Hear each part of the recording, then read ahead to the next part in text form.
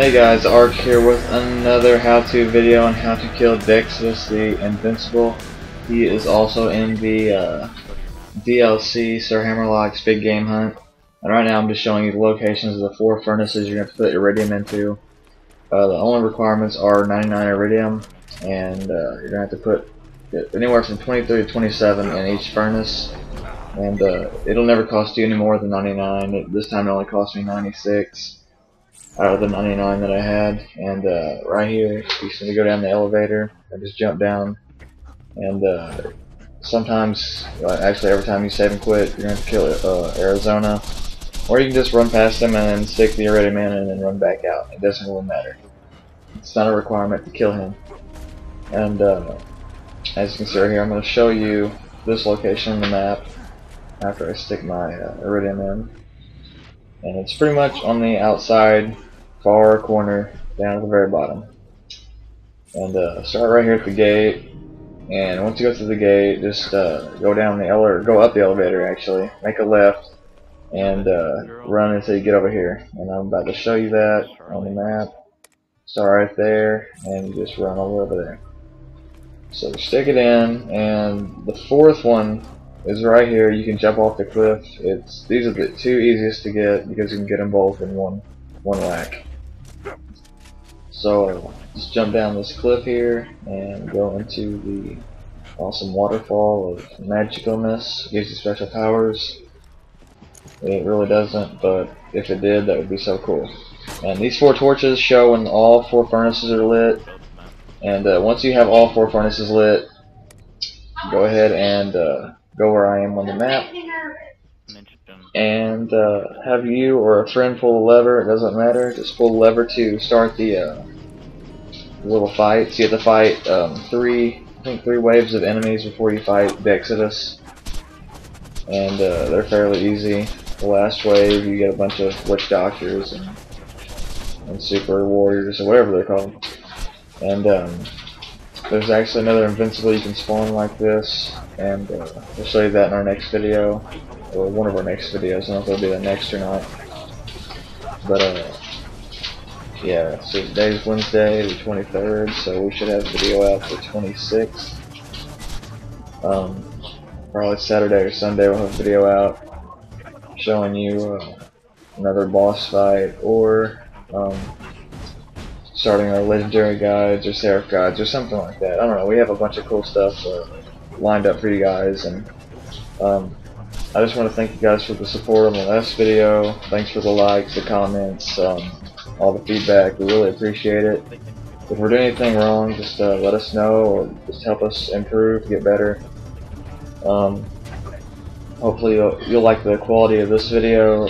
I'm gonna have to render it and upload at the same time, so the quality may be a little bit worse, but that's okay. If it is, I can fix that next time. I'll do a separate render and upload, and just kind of speeding up through all these fights, because this would be like a 20 to 30 minute video if I just left everything the same speed, because it takes so long to travel, and you know, we die a lot. Not necessarily a lot, but we die a couple times while fighting Dexiduous, because it gets a few lucky hits on us. But you know, he doesn't regain health if you're playing with more than one person. I'm not sure if he regains health when you're playing solo. I'm sure he does, like all the other invincibles. But yeah, don't leave the area if you put the Eridium in the furnaces, because it will erase all the Eridium you have. Because I had 75 and I put all 75 in them.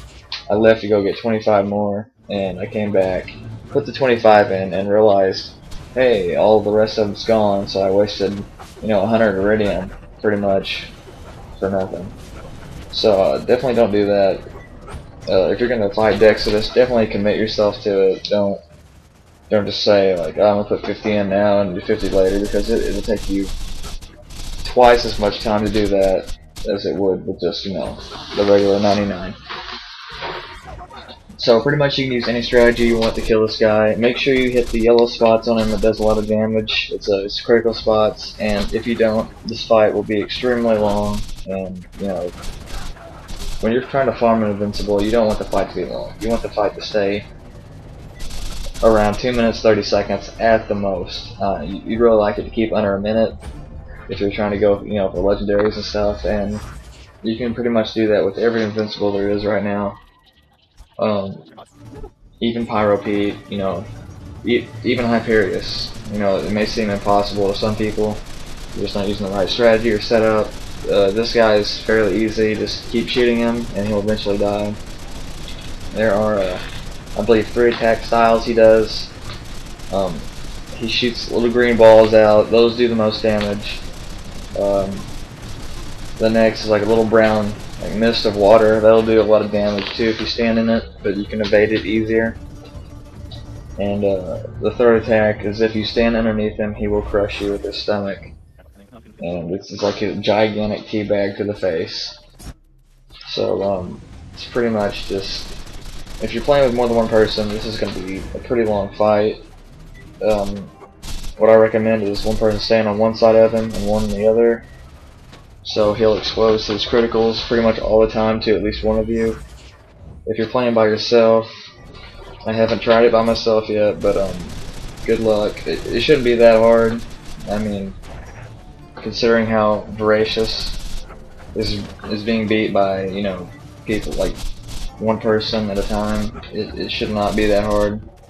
Which I know the North Fleet is really overpowered, and I don't know if you can use it here. I don't think it'd be wise to use it on this boss. I think it'd be wise to use, a shotgun or a submachine gun, or something that does a lot of damage really fast. And I don't really know what this guy drops. We haven't gotten a good drops yet. We only killed him twice, or actually 3 times. I believe Odd Womble and Warcoder Womble killed him a few more times than that.